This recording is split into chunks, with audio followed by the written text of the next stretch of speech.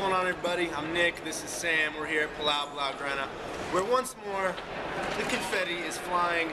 Boniface and Dong out, Pete Michael out, Juan Carlos Navarro all inactive for tonight's game against UCAM Murcia. Did not matter very much. This team is so deep. 90-53 is your final. Murcia down in the cellar of the ACB. Murcia now tied for relegation, so not good for them. Barcelona missing 3 of their best players, but in a game where they thought, you know, we can win pretty easily, the bench plays a lot, and this is the type of game where you look at it and you're like, Barcelona's second unit, how far could they advance in the ACB? And a guy that really stood out, and might start getting starters minutes, is Fran Vazquez. He turned a new leaf these past 2 weeks. We really got our answer. This is the guy that 2 years ago I thought was the best big in Europe. And NBA readiness, there was no question there. Still hadn't really been, always has the physical tools. The question had been about the motor, about the confidence. Does he want it? The development of his game. Yeah.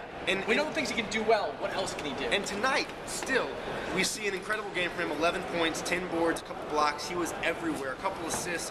Really moving the ball, fighting James Augustine, who had a hell of a game for Murcia. Yep. But still, it comes in such a blowout win. And when he was playing some of those minutes, it wasn't in the score, it wasn't that wide. But the question is, can he perform in the Euro when the pressure's on, when he's fighting for minutes against other guys in big games? And we still don't know that. We're starting to see a little bit of better for him, but we still don't know that. Last week, played really well in the EuroLeague, but just for can we get an active Fran Vazquez? That's what we want, an active Fran Vazquez. That's all it is. A mentally checked out Fran Vazquez is horrible. An active Fran Vazquez is unbelievable. He plays at kind of 2 poles in which one you get. Fran doesn't really play halfway. Yeah. You know? So game to game, it's where you're going to get. Perovic went down with an injury earlier in the game, came back. Good news for them. CJ Wallace was hitting his shots. So it was kind of a game for Barcelona. They had a little heat check at Maccabi in the EuroLeague. Then they come back. A roll easy. Everyone gets back on track. Looking at Zalgiris coming here on Thursday.